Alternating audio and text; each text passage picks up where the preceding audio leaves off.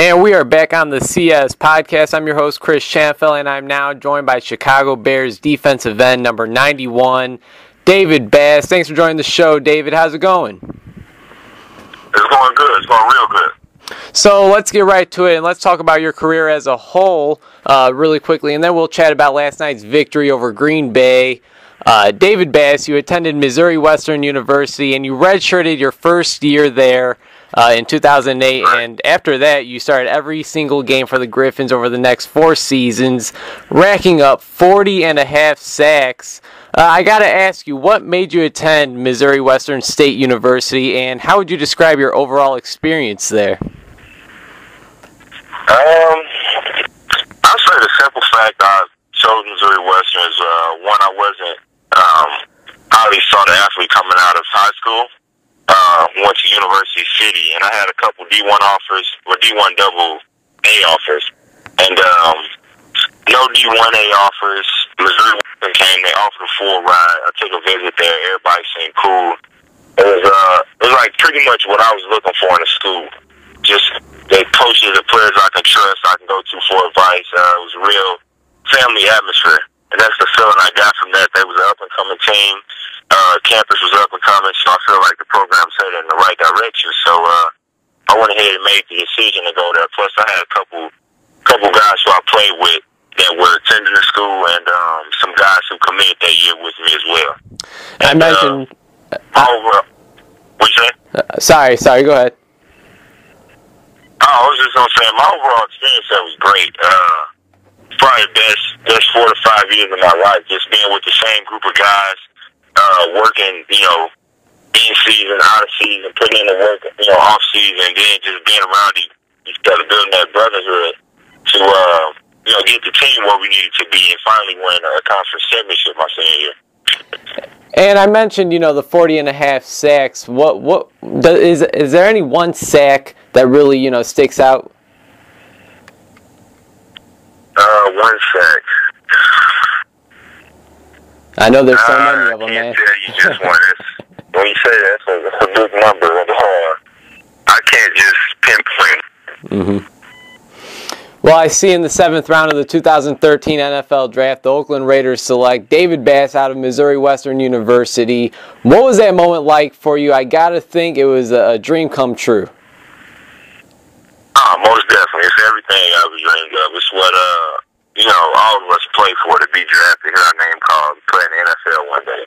And just the competitive nature in most athletes these days, you want to be the best in what you do. That's why you work as hard. We work as hard as we do just so we can hear our name called on draft day.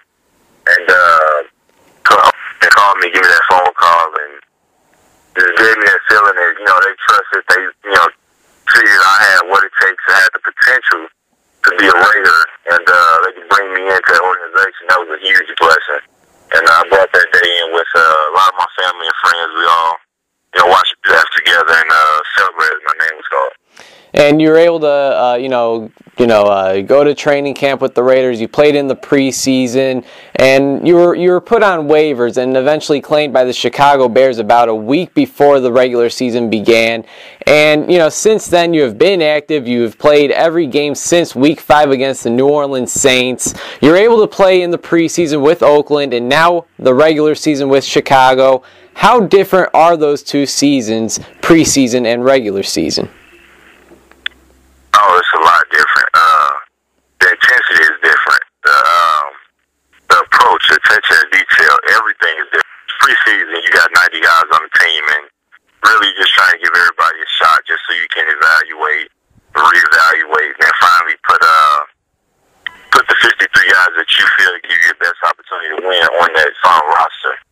So the season a little more nonchalant, laid back, and once you get to the regular season, all those mistakes that were allowed that you made and, the whole learning process, that was cool, but now it's just all business. Chris Chanfel talking with Chicago Bears defensive end David Bass. And David, I'm going to point out one play that you made a couple weeks ago against Washington. I believe, the Skins hiked the ball and didn't end around to wide receiver Aldrick Robinson. And you were there to make a play for a huge 11-yard loss. I got to think that is the the biggest play of your very young NFL career? Yeah, it's the only tackle for loss I have at this point. So I'm glad I was there. I was at the right spot at the right time. Well, I gotta say it was a great play. I gotta think there was a whole lot of energy that was just put into you after that play. And let's talk a little bit about last night's game against the Packers. I gotta ask you, what was the atmosphere like there in Lambeau Field? Oh, it's phenomenal. I haven't. That's why when we pulled up, it was a small town. Wasn't really a big city, so we was driving on a lot of back roads and side streets. And I was wondering where we is, and all of a sudden you see this huge stadium pop up with bright lights. It was, tailgaters, fans everywhere. I never seen a group of fans that was, I guess, as involved in tailgating as the Green Bay Packers fans was. They were just everywhere. It seemed like everybody outside the stadium had their own section all set up, and it was all together. Then game time, everybody came into the stadium. So just experiencing that, seeing the different costumes, seeing the different RV trailers customized, different grills and different setups people had, that was phenomenal. And once I got into the stadium, I knew it was legendary. So I look forward to getting in there. It was great. It was live. The fans were loud. We had a lot of fans that was loud. So it's plays where we'll make a big play and the stadium would be just as loud for us. So that was huge. So it really wasn't a legitimate home field advantage for just the Packers. We had home field advantage too as well. So that was cool. Chicago Bears, Green Bay Packers, the most storied rivalry in the history of the NFL. You're a rookie, so this is your first time being a part of this rivalry. Did this game feel any different than the past, 7 games that you were a part of? No, it felt pretty much the same. I haven't played. This is my 4th game, if I'm not mistaken. It seemed like every Sunday, Monday or Thursday, teams come out and give it they all. It's always going to be a battle. It's always going to be a dogfight. So I don't, certain games that people get up for, I don't think it's to that extent these days because everybody wants to win. Everybody's going to treat each team as if it was a rivalry game, and that's how we approach things. So I didn't notice a difference. Chris Sheffield talking with Bears defensive end David Bass. And David, obviously entering this game, both teams had key injuries. Bears, you guys were without Cutler, Briggs, Melton, Collins. I mean, I can go on and on with that list. And the Packers, they were missing Clay Matthews, Jermichael Finley, Randall Cobb. And yet the Packers were 11-point favorites in this game.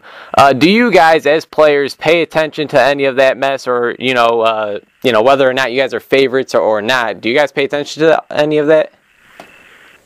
Not too much. I mean, we did. In the back of our heads, we knew we were the underdog, and we felt disrespected by that. That nobody was really giving us a chance.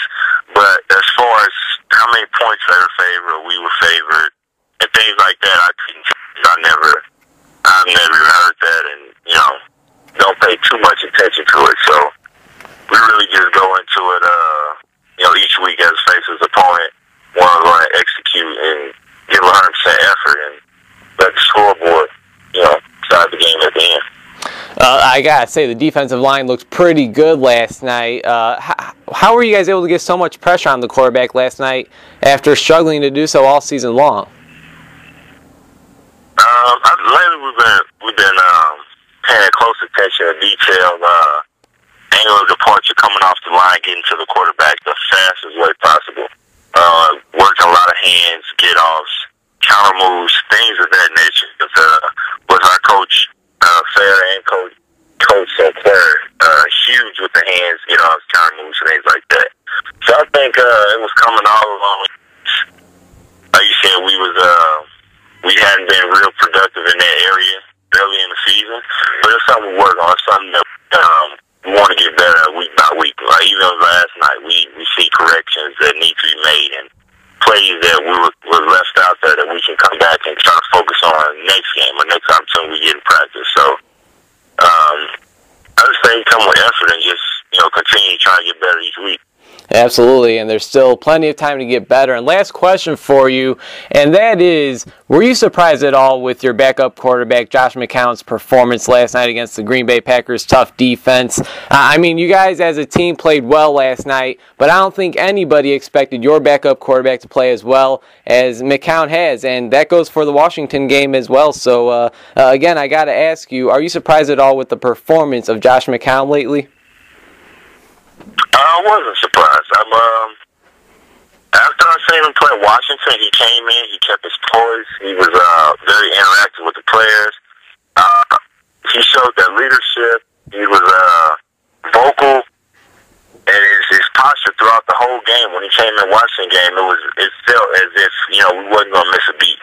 So, I had faith to watch him in practice. He did his thing in practice, and if he's on, 53 active man roster, he's going to be pretty good.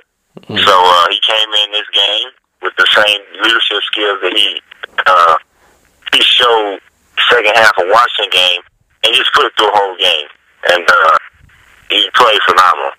Well, you certainly got that right. You guys played a great game last night. Congratulations on that huge win over the Green Bay Packers, and best of luck to you against Detroit this week, David. I really appreciate it. Hope we keep in touch. Most definitely. Thank you.